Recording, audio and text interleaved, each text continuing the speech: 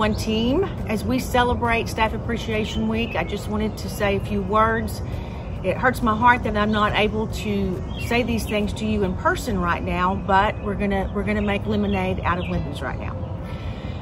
There was lots that we could be proud of you for and appreciate you for from the first 9 weeks of school, but the changes that we've all gone through these last few weeks have made us even more proud of all of you and appreciate you that much more.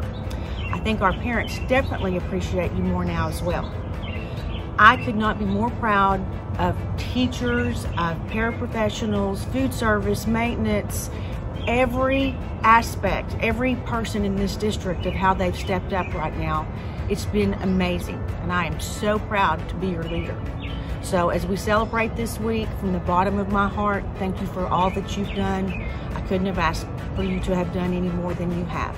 So thank you, and enjoy your week.